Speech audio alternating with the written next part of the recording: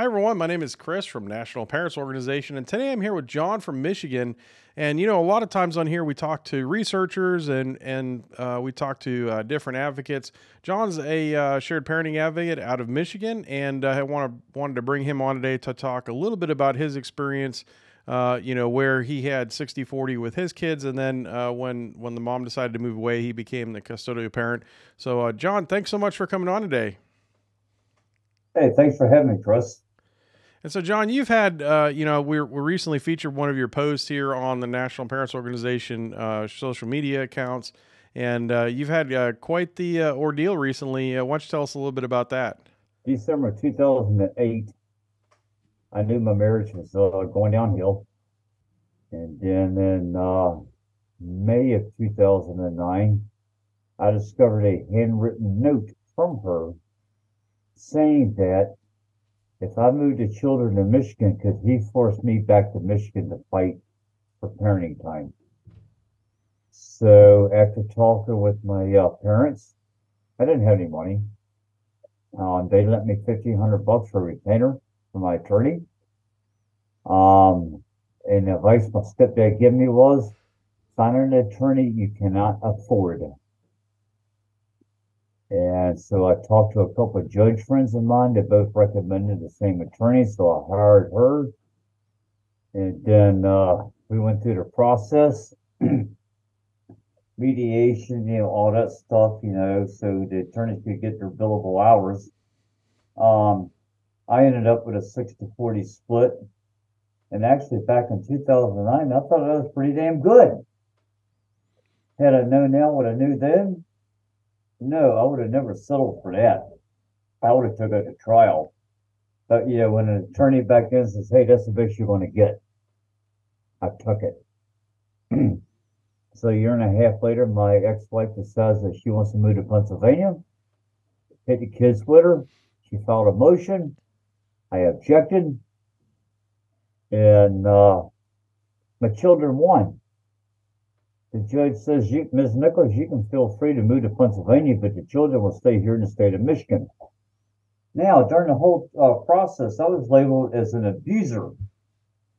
So when the judge told my ex that she could move to Pennsylvania, that the kids would stay here, why the heck would she leave her children with an abuser? I wasn't an abuser. She left with me. She left. She filed 3 motions later for a change of domicile after that decision was made. Judge denied all 3 of them, and ended up the judge got tired of hearing her story, and awarded me attorney fees. My kids are grown now, 26 and 22, doing real good for themselves, striving. My daughter's a medical profession, my son's in the trades.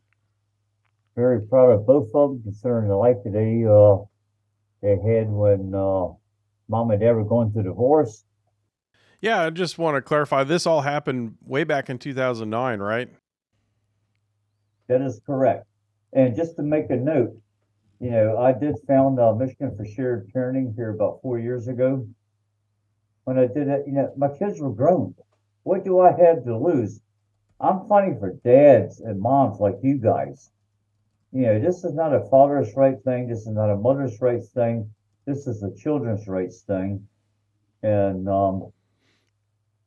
yes, even though I'm years out of the system and I was a custodial parent for many years, I'm fighting for you guys, moms and dads alike.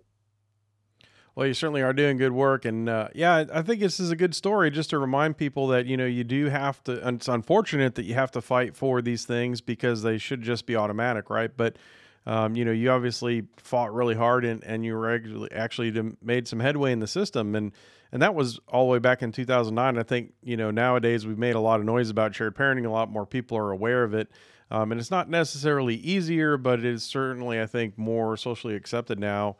Is that what do you tell parents when you hear about somebody that's newly going through divorce and maybe doesn't have any hope at all? Well, for number one, keep the garbage off social media. Number one, research your judge. I can only speak for Wayne County, Michigan, and I have found that The younger female judges that's on the bench right now seem to be more fair. Does that mean I agree with every decision that they make? Of course not. But they seem to be more fair towards all the litigants. They show compassion, they show respect, and Families Matter 2 and Michigan for Shared Parenting both fought to get a newly elected judge elected to the bench, and we succeeded. He deals with mostly Title 4E cases in the front of the court, and he just don't understand, why, Title 4E and 4D, really pushes things the way that they do. But getting back to the original question, find you a good attorney. Look at the campaign finance reports to the judge that you have assigned to. Um, I I kind of hate to admit this, but the attorney that I had was a contributor to my judge. Had I known that at the time, I did not know that at the time. Same as the guardian ad litem.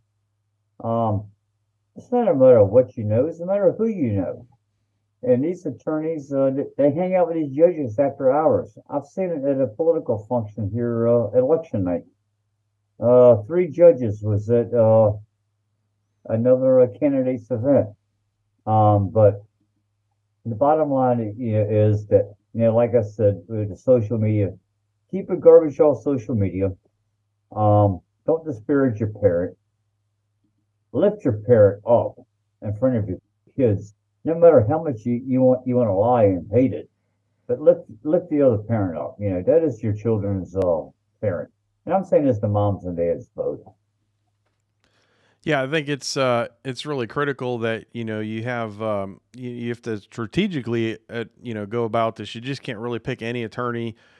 Usually you can't pick your judge. Typically, those are assigned to you, right? But you can at least know a little bit about them. And there's a lot of public information out there about these judges that is out there. It's free, and all you have to do is go looking for it, really.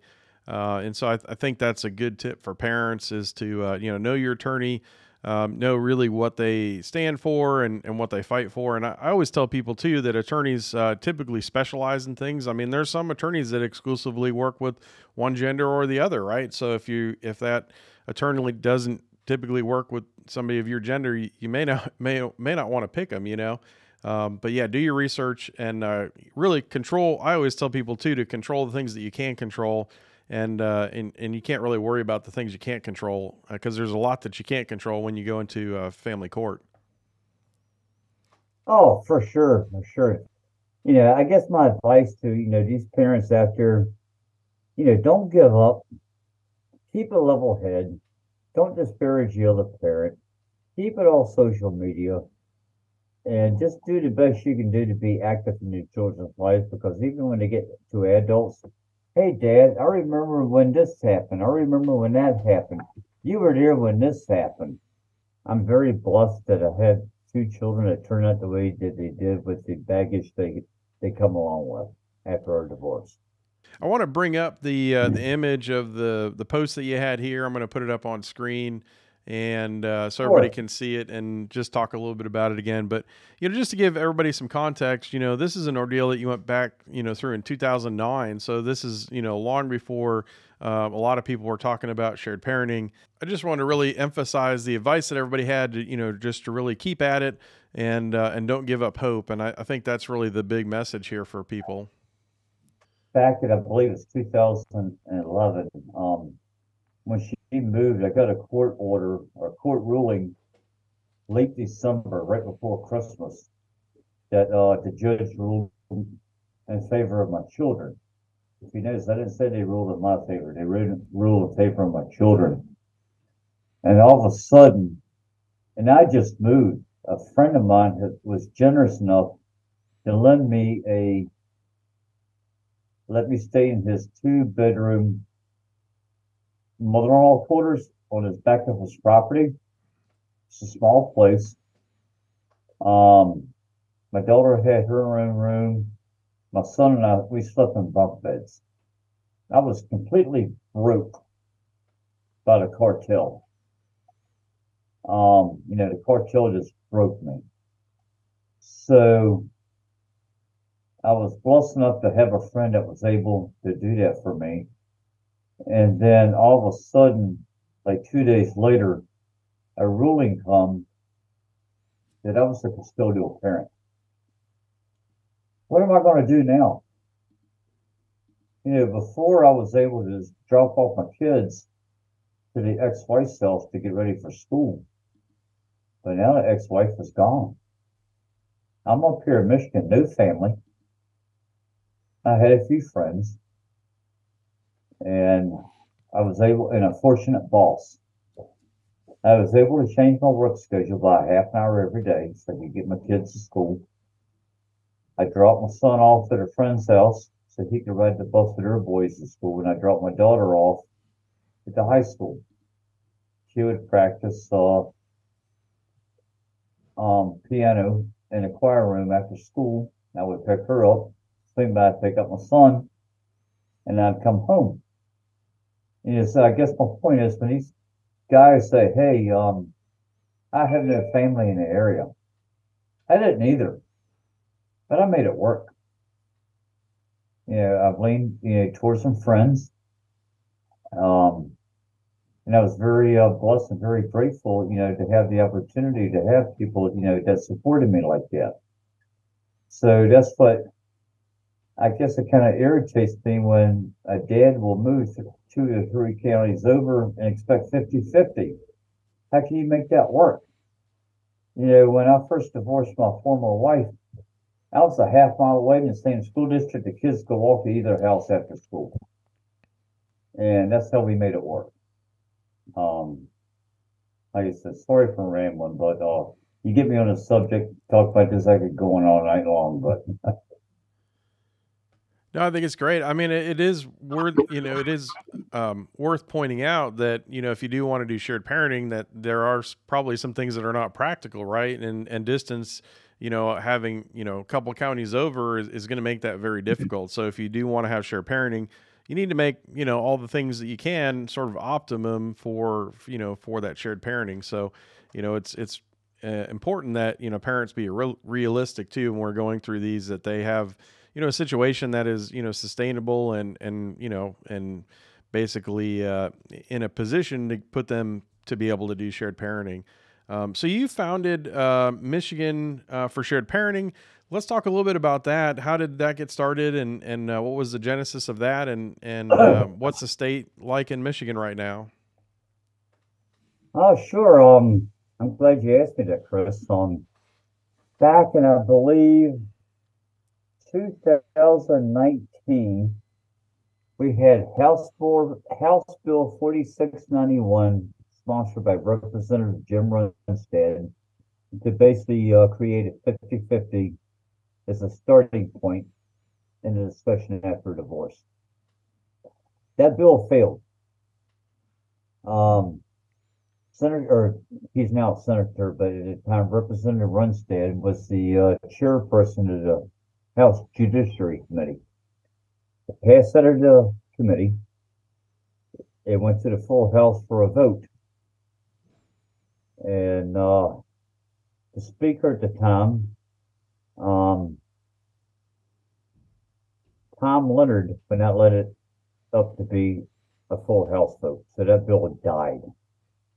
And I would like to give a shout out to NPO Michigan representative at the time, Belinda Wright, for all her efforts that she did in Michigan at that particular point in time. So after that, I founded Michigan for Shared Parenting. And after I founded that, we continued to do the same thing. We have, went to the Capitol many, many times. I've attended American Equal Shared Parenting conferences around the country on more than one occasion. CPAC down in Orlando, Florida. I'm going to CPAC again here in March of 2023. So back in the fall of 2021, we were able to secure two sponsors on a shared parenting bill. One was Representative Alex Garza, who's a Democrat. The other is Representative Scott Van Single, who is a Republican. They co-sponsored two bills doing what we wanted to do. And the team that we had put together that helped make this happen, our attorney, Jennifer Payne, our members are Brian Hendricks, Carl Dersh, Annie Rogers, Kevin Castle, Jermaine Wyrick. We were able to get House Bill 5459 and 5460 submitted to the Families, Children's, and Seniors Committee. I'm sorry.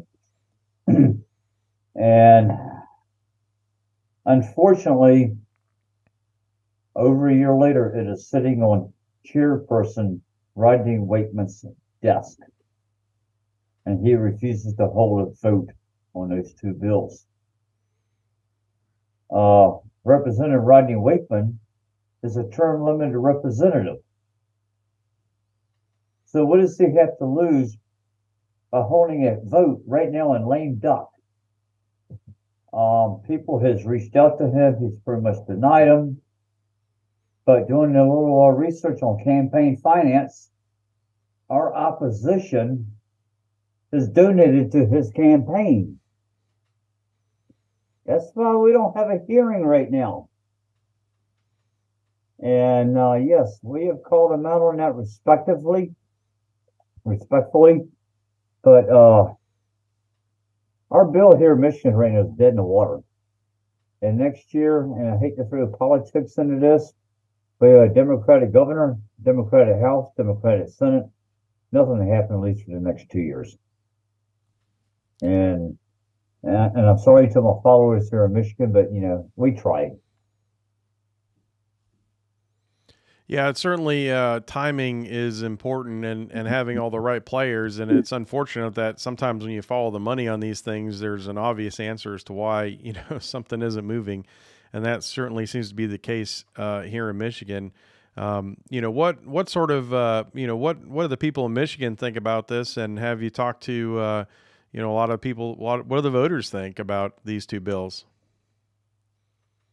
Well, the general voter, unless they've been to a divorce or separation, they know nothing about family court, so they think the system's fine.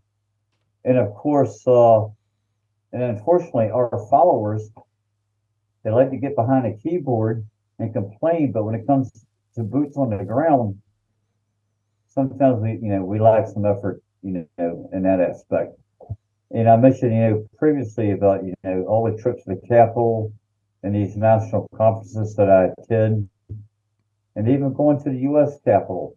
I'm in a position now, whereas a lot of dads are not in a position financially, to do this. And I've been very gracious in the past about having generous people, donate to help get me to these events. Well, that's great. And So, go ahead. I was going to say, it does take money, to lobby.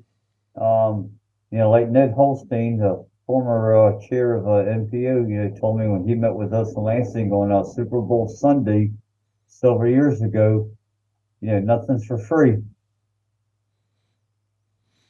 Yeah, it certainly takes a lot of money to do all the traveling and get all the people together and really reach out. So if somebody's in Michigan and they want to help out with this, is there something that they can do? Can they reach out to you? Do you guys have some social media accounts that they can log on to and contact you?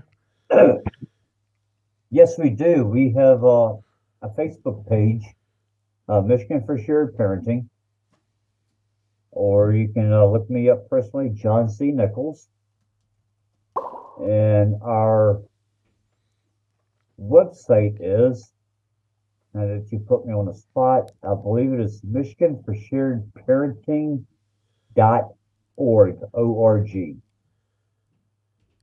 We'll go ahead and put links to all those sites and social media accounts in the notes here for the video. So if you're interested in getting a hold of John, just check the notes of the video and you'll have a link there.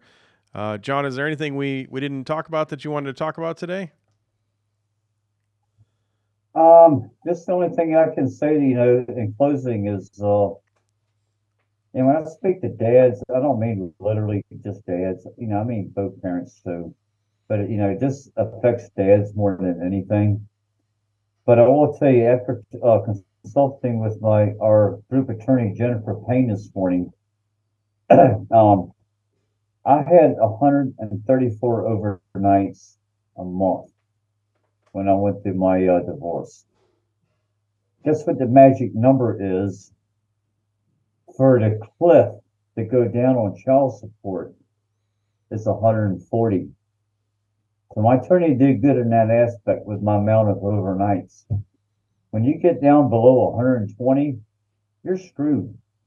And if you look at the MPO report card for child support, I'm not talking about parenting time, but just child support for the state of Michigan, I think it was a B. I'm not mistaken, because they do base it not only on your income, but the amount of overnights. And you got other states that, you got a D and an F because it was so lopsided. And one thing about Michigan, in closing, I would like to say, I got some exciting news when I was in CPAC in 2021 that the Michigan, hold on, I'm trying to, the state court administrative office or something like that for the state of Michigan passed a set of guidelines for family court. Now, when I say guidelines, that's just a recommendation. That's not law. But the guidelines stated that every case should start at 50-50 and work from there, which I totally agree with.